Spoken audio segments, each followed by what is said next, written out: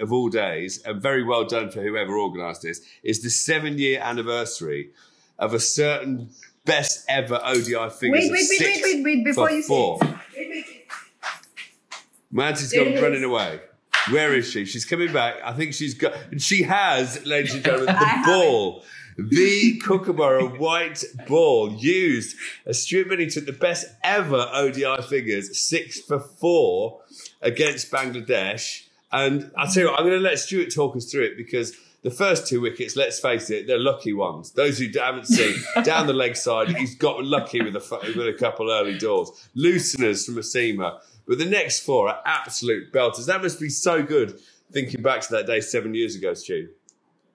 Yeah, I mean, it was only my 3rd game, for my country at that time. I was really nervous because I hadn't played 3 in a row as yet. And I got that opportunity in the second ODI. And hence, obviously, you can tell the ball is still brand new. So we didn't bowl that much on that surface. We just we batted poorly at the start of that game and didn't have too many runs in the bank. And when we went into that break, it wasn't even a lunch break because we were all out in like an hour and a half.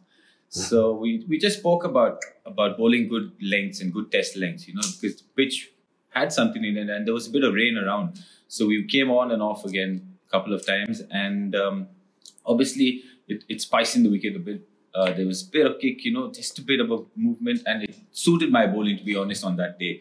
If I would have never thought in my life that I would even get 2 wickets in Dhaka, how flat the wickets are there. Yeah. But just something happened that day, and the wickets really, had some juice in it. And as you said, the first 2 wickets were poor.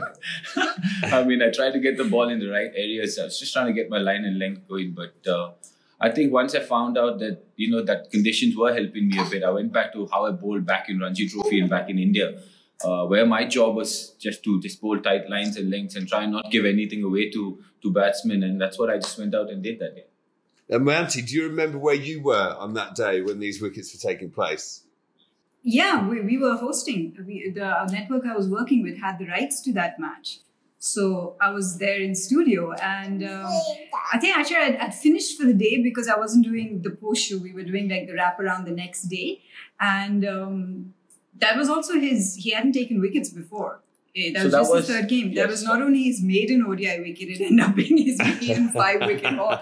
So it was just all these numbers and these stats and these figures were being thrown at us. And at that time, of course, we know well in advance because as broadcasters, they tell you that this was about to break Anil Kumble's record. Because Stuart had absolutely no clue when he happily walked out for the presentation. He's just thinking, wow, I got my first wicket. Yes, it ended up being 6. This is really cool. And they're like, Stuart, by the way, do you know that you've done this? It's Anil Kumble's record. So it was, and I had to downplay it, Swanny. I had to act like really normal, like, it wasn't my husband who just did this. I'm like, that was good bowling from Stuart Binny. I had to completely... Well, that's what I was going to ask you next. This is what I was going to ask you. And I know a lot of people, especially those in the know in India on broadcast, because I did the first time I met you and I worked with you. I know who you are and I know who your husband is. And I'm always thinking, what must that be like? Actually trying to talk down, because you must be there absolutely buzzing. 6 for 4, and you're thinking, this is brilliant. You want to be punching the air and jumping up and down. Yeah. But as the uber professional presenter that you are, you have to it's just another bloke out there taking those wickets. Yeah. Good old India. The team result's the important thing, when we all know that that's rubbish. How hard is that for you to do? It's hard because Stuart is way more romantic than I am, okay? And when he got his 5th, he actually kissed his wedding ring. Terence agreed. I know. He kissed the wedding ring, okay? And that was like a subtle little message to me. And I didn't get it. Like, other people had like, oh, Mayanti, he's done that kiss for you. I'm like, wait, let me see it again. They're like, look at that, he's kissed that. And, Stu's like, babe, did you see that celebration was for you? And I was like, she had no idea. We had to watch the highlights for her to get to know I did it. So everyone else really Well, I'm not surprised to hear that. All men are the same. I mean, Stuart, I'm with you on that. The first time my wife ever watched me play, I think I've told you before, I got 60 odd and 5 wickets, and she thought I was Samit Patel when I left the field. She couldn't tell which one I was. He's Indian, a foot shorter than me, and fat as a house, and she thought that I was him. So it's typical. We make all these big gestures and get nothing in return, Stuart. Am I right?